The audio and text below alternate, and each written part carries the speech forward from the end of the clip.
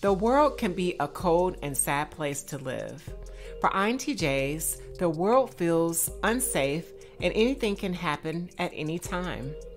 There is a certain level of fear and nervousness that plague many INTJs. As a result, these personality types can become uneasy when their backs are against the wall. Such actions by INTJs stem from their hypersensitivity and desire to discover justice in an unjust world.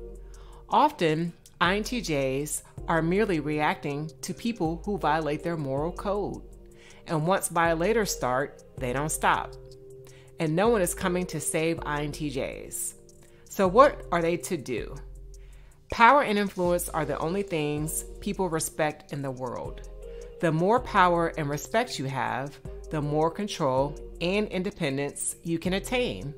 But how do you get it? The secrets behind why INTJs are dangerous and how to use these secrets to gain power online seminar shows you how INTJs create worlds in their image, how INTJs can use their diabolical streak to get more of what they want, how to maintain a lifestyle that nurtures and cultivates long-term success, how INTJs use danger to gain power and control. For more information, visit The Secrets Behind Why INTJs Are Dangerous and how to use these secrets to gain power by clicking the link below.